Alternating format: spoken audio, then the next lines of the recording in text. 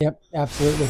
We're going to change gears and look at the alternative cash sales worksheet. Now, guys, this worksheet is going to tell us several different things. It's going to tell us the calculation for the adjusted basis.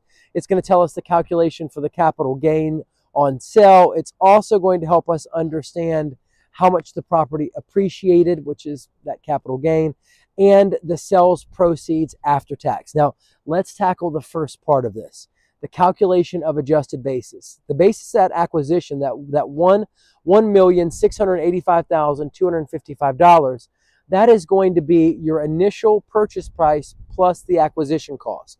Now, we do have the cost recovery taken over the life of the investment was $189,813. If you subtract that from the basis at acquisition, it is going to leave you with an adjusted basis at sale of $1,495,442.